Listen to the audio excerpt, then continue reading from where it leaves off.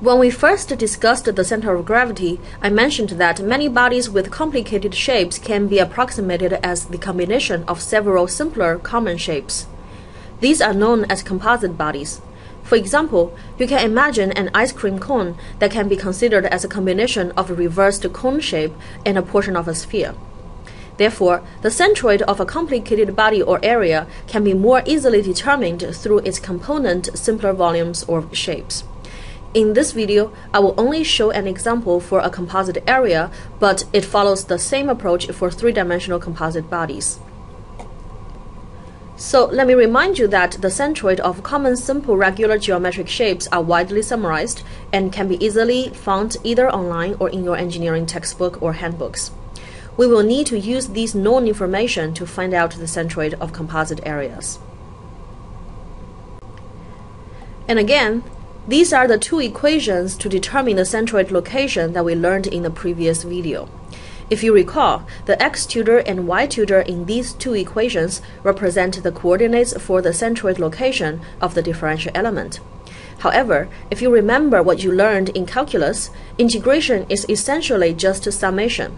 The difference is, if we need to add up an infinite number of elements, we call it integration, versus if we are adding up limited countable elements, we call it summation. Therefore, for a composite area that is made up of a countable number of simpler areas, all we need to do is to replace the integration sign in these two equations with a summation sign.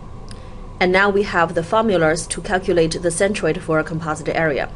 You can apply the same approach to the centroid of a composite body, the mass center of a composite body, or the center of gravity of a composite body. Just change the integration sign to summation sign. In this equation, x tutor and y tutor represent the centroid coordinates of each component body or area. Now let's look at this example. Find the centroid of this composite area. From observation, we can tell it is a combination of a rectangle, an isosceles right triangle, and a quarter of a circular area. Therefore, we first put the composite area in an xy coordinate system, decide that these three are our simpler component areas, and use reference book or internet to locate the coordinates for their respective centroids. Please remember, they must be with respect to the same coordinate system. It is easier to use a table. For each component area, fill in their respective area, the x coordinate of their centroid, x tutor, the y coordinate of their centroid, y tutor. Again, please make sure that they are with respect to the same coordinate system.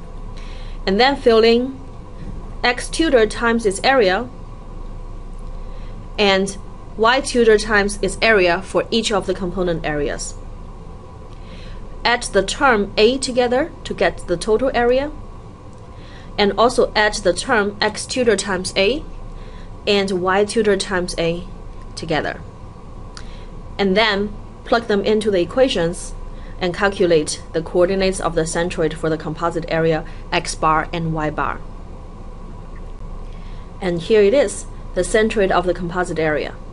Note that you can set up the xy coordinate system differently. As a result, the centroid will have different values for coordinates, but they should always correspond to the same point in relation with area. Or if you decide, this composite area can be considered as a bigger rectangle minus a triangle, and then plus again a quarter of a circle. That is fine too. We again put the area into an xy coordinate system and find the centroid of each component area, again with respect to the same coordinate system. We put the information into this table. Note this time component 2 has a negative value for its area. So adding area 2 is essentially the same as subtracting the area of this triangle. Through calculation, we will get exactly the same location for the centroid of the composite area.